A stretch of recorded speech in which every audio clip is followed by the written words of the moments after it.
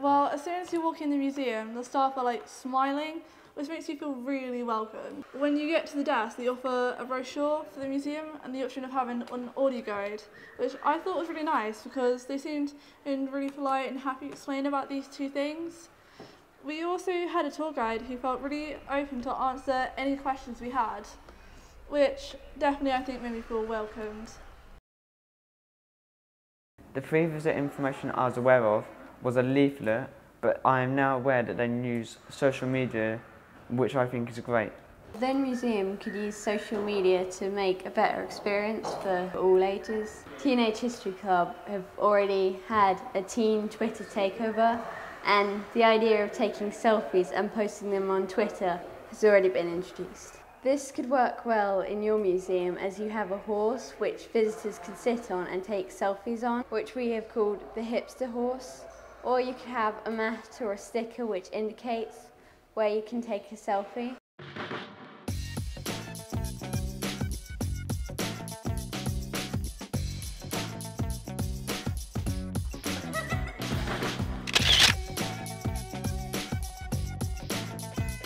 Also, you could make use of QR codes so the visitors could scan the QR codes and receive more information about an exhibit. The museum was suitable for all ages, and they had dress-up clothes, and they had a full-size sea henge model, and they also had a mini sea henge. The mini sea henge was brilliant because everyone could do it. The dress-up clothes, unfortunately, were a bit too small for me, so I couldn't try them on. But it was nice to go inside the big sea henge as well. Unfortunately, the audio guide, it was a little bit long and full of information. It was a little bit too much to take in. It would be a good idea to separate the audio guide into smaller segments.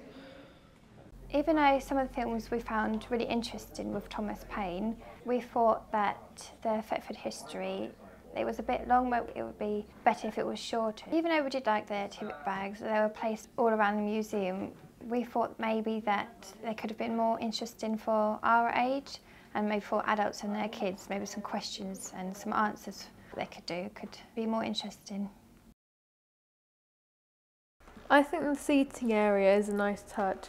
When we sat down, we were comfortable looking at things around us and relaxing. The museum is small and quiet, which gives it a nice and relaxed atmosphere. I think to make this even better, bean bags or other comfortable seats could replace the chairs to make it more inviting. What I found exciting about the trip was that all the things that you can discover within this small museum, they say less is more, and that's definitely true. Especially with the small trench under the one room about World War I. The building I definitely like, especially when it's in mint condition, considering it's more than 500 years old. Especially, even though there are some extensions here and there, I still like that they kept the feeling of the original building. The range in the kitchen, that was really impressive because it was still active. They have events all the way through the years, and that just makes it more realistic. But the kitchen was definitely interesting, considering its plastic little recreations of food and baking materials, especially that uncanny valley-like statue that sits in the corner of the room. It was very immersive. The museum used different tactics in order to fully immerse people in history, such as sound effects.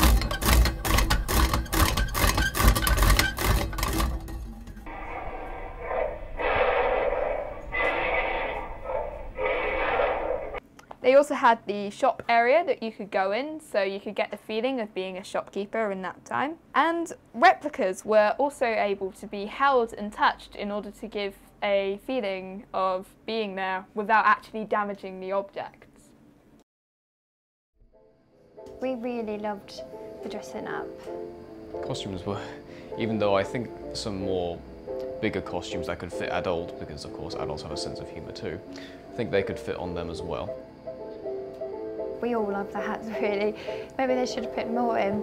They were suitable for everybody. They were just really interesting, and then certain hats for certain army jobs, for certain people, women and children, and men and their soldiers.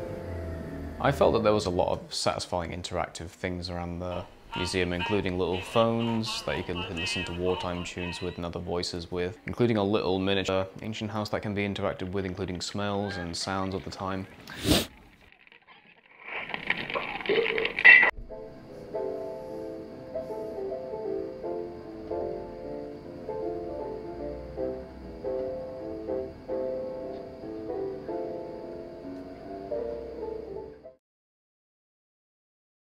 The signs were okay, but as we walked around we noticed that there wasn't many signs, and with the interactables it posed a problem because we couldn't tell if we were allowed to use them, and sometimes the signs were so small we couldn't see them at all.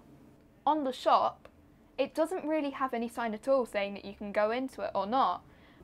Hipster Horse had a very good sign as it said "jump on for a ride" in very bold letters, and anyone could catch it with their eyes. There are certain signs that just need more clarification. More open this or try this signs could have been included as some items that we were allowed to interact with, but we weren't sure whether we were allowed. For example, the computer at the back of the room. This area looked like an area for staff only, so it all left us puzzled. My favourite exhibit was the mummified cat because I like cats. My favourite exhibit was the skeleton because I love creepy things. Miniature carousel because it still lights up and works. And it's a carousel, not a galloper, because it goes anti-clockwise instead of clockwise. The mini carousel because it's very old-fashioned. The diver's helmet because it's different to all the other exhibits. My favourite item in the museum is Horace the Tiger because the way that they've positioned him has made him look so fierce and majestic, and when you first come in it's just so different from everything else you find in the museum. Horace the Tiger because he stands out as being the first thing you see when you walk into the museum. My favourite exhibit is the wooden cat head due to the textures and the way it is sculpted. The galloper's horse that you were able to sit on as it was colourful and attracted you at first. I also love the fact that we made it into the hipster horse. It's the Opafish, aka Le Fish, that we decided to name it. I like it because it's like so big and so colourful, and the thought that it actually was alive, now stuffed, is just like crazy. The Opafish, or as we decided to name it, Le Fish.